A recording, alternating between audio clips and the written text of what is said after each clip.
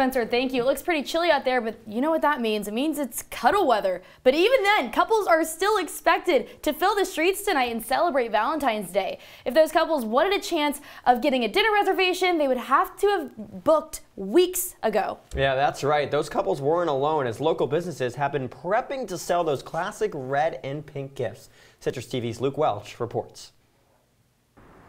Well, Pete and Zach, while the streets seem calm now, in just a couple hours, lovebirds will be lining the streets for tonight's dinner rush. While Valentine's Day is known for a day of loving and compassion, it's also a day for the economy. Local businesses around the area are stepping up to get ready.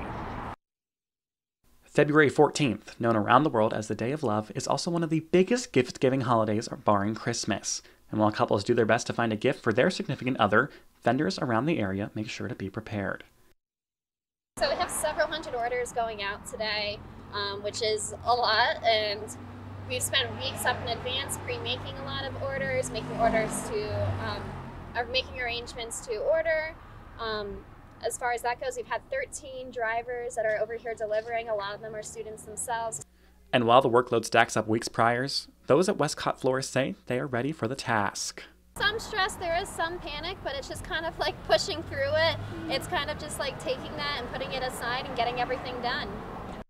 And if you prefer a sweet taste as opposed to the smell of roses, well, the Syracuse community is just as stocked. I spoke with the head chocolatier at Speech Candy Store, which has been a Salt City staple for over 100 years.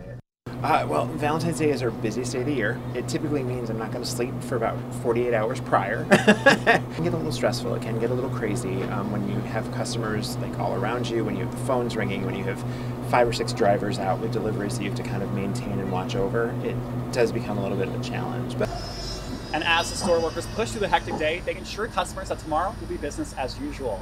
In downtown Syracuse, I'm Luke Welch, Citrus TV News.